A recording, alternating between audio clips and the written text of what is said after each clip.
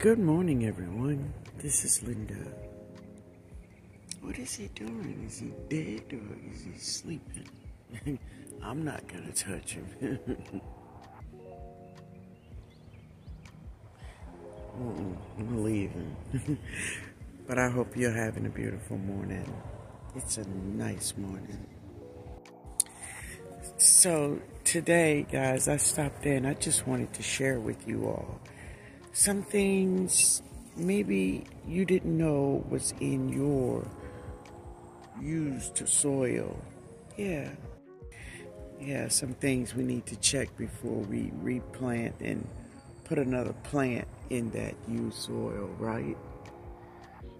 Isn't that gorgeous? Yeah, they're beautiful. I love it.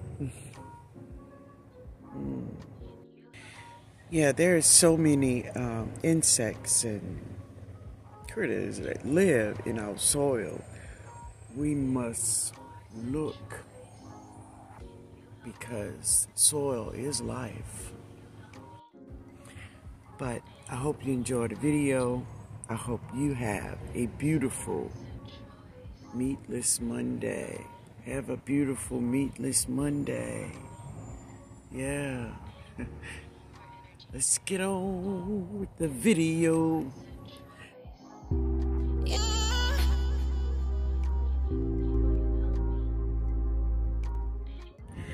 So I'm out here to replant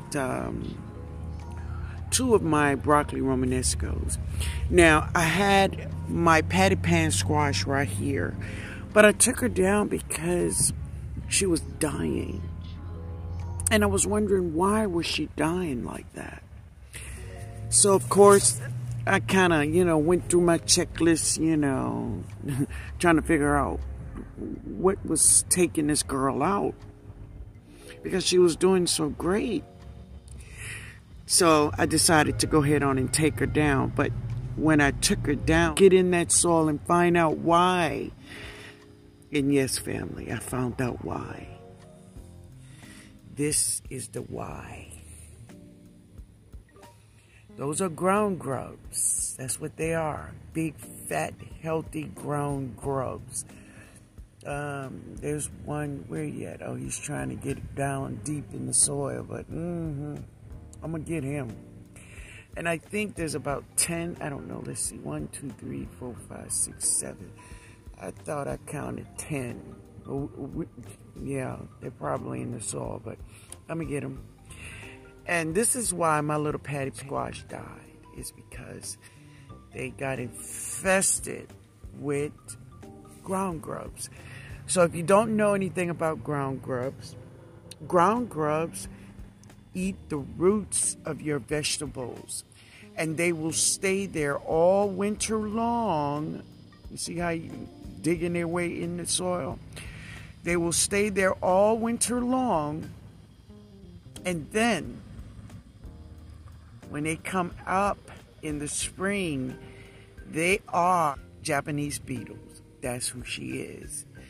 From a ground grub eating all of the roots of your vegetables to a Japanese beetle, which is just destructive things. So I'm going to take care of these babies right here. Yes, I am.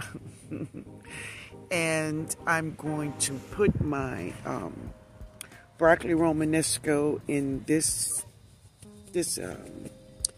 it's a 7 or 10 gallon grow bag. I'll share it with you when I'm done. All right. There's so many more beetles and larvae in our soil other than ground grubs. So think about it. In the spring, when we plant out all our vegetables and just out of nowhere, insects begin to show up. Aphids. So let me tell you about aphids. Some aphids live and overwinter in our soil. They are root aphids. Check it out, y'all. And what they do, they suck the sap out of roots that is in the soil. soil is life, no matter how you look at it, right? And many, you have weevils that live in your soils, all kinds of larvae of insects lives in the soil. And many times we are not trying to get these larvae out of our soils when we are replanting in used soil. Yes, used soil is great. It is amazing stuff. But yeah, you really need to check that soil for anything that is living and moving around in that soil. Because if you put a plant in there with it, it will suck the sap out of it.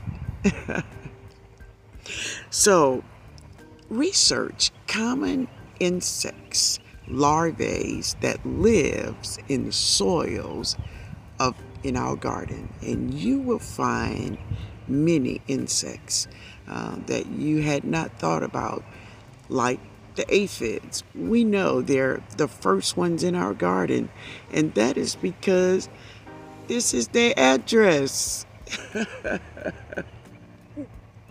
So pay attention to all of these moving insects in our garden beds, and not just getting the roots out and then just amend it and, put another plant in it. Yeah, because it's gold. I mean, it's some good stuff after it's being used, and yeah, but it's also life for insects that want to eat what we want to eat.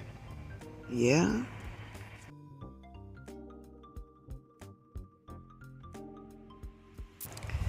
So research the most common insects or larvae that overwinters or lives in our garden soil.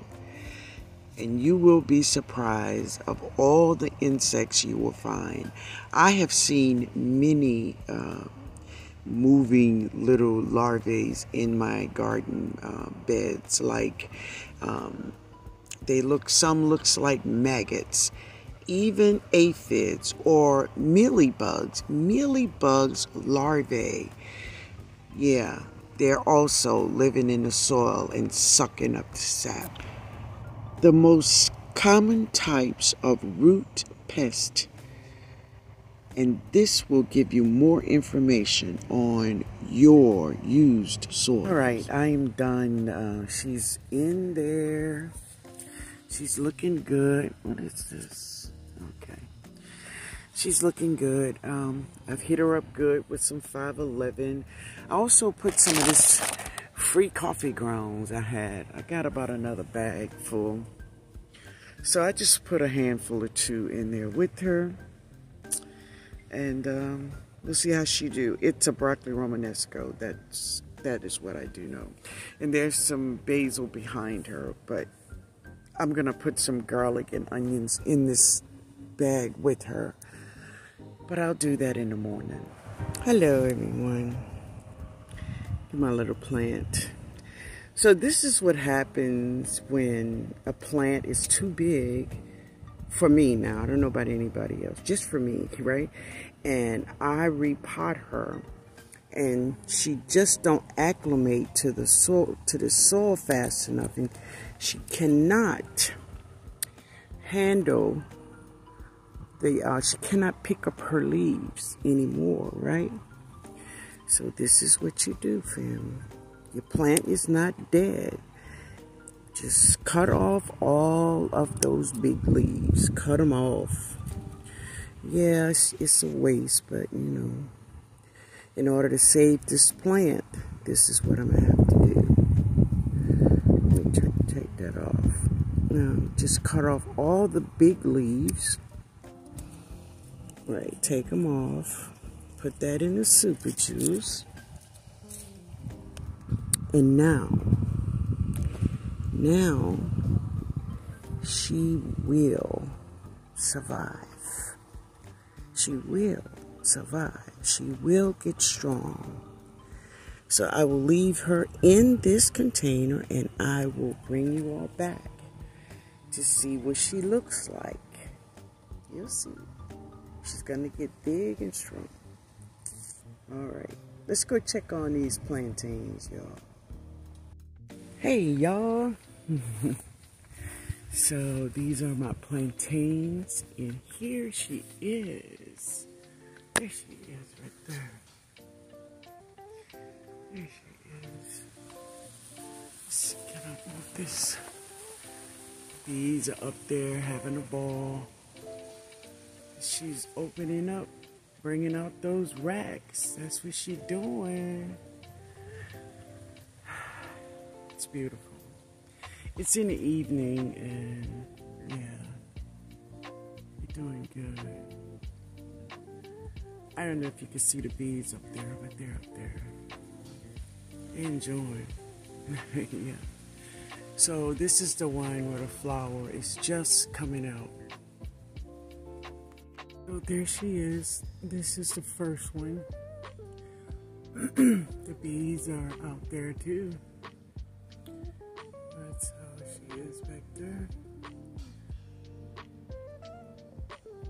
She have 1, 2, 3, it look like 4 tiers of plantains. Yeah. She's good looking.